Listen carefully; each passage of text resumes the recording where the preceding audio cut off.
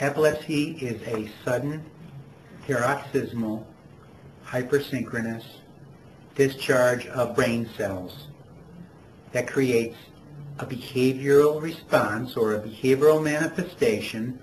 Sometimes it's visible, sometimes it's not as visible, but occurs repeatedly without triggers. It's essentially an electrical storm in the brain. There are different types of seizures that do not repeat themselves. When it spontaneously repeats itself without trigger, that's what we call epilepsy. Seizures can be caused by drug abuse, alcohol intoxication. There are low blood sugars that can occur. There are things that we see as a single event that never happen again. Those are seizures, and they don't necessarily imply epilepsy. The percent of individuals that actually have epilepsy range from 0.5 to 1% of the general population in the United States. The effects of epilepsy are important on socialization, driving, forming new relationships, and working.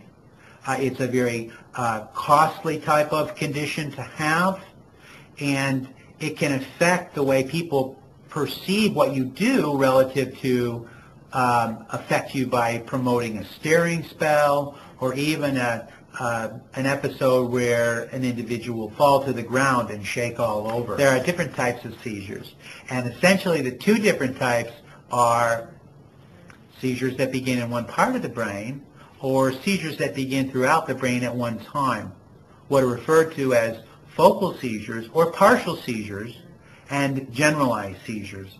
And there are several different types for each of those different categories. The treatments for epilepsy are expanding each and every day. We have newer medications that have been brought to market, but more than 90% use anti-epileptic drugs to prevent the excessive discharge that leads to seizures. When drugs don't work, then epilepsy surgery and removing the part of the brain that's abnormal is what becomes recommended when there is no medication response. Other devices can be used, electrical devices, to stimulate nervous tissue to decrease seizure frequency, but rarely curing seizures. What Mayo Clinic has to offer are, number one, the specialists that deal with patients that have uncontrolled seizures. There is a dedicated epilepsy monitoring unit where patients can actually undergo intensive study to determine what part of the brain the seizures begin in and to help determine treatment. There are state-of-the-art techniques that are used at Mayo Clinic, including the ability to image different areas of the brain in terms of functionally assessing different areas of the brain and in surgically resecting different areas of the brain if need be. That's what Mayo Clinic has to offer. My name is Dr. William Tatum, and I would be delighted to see you.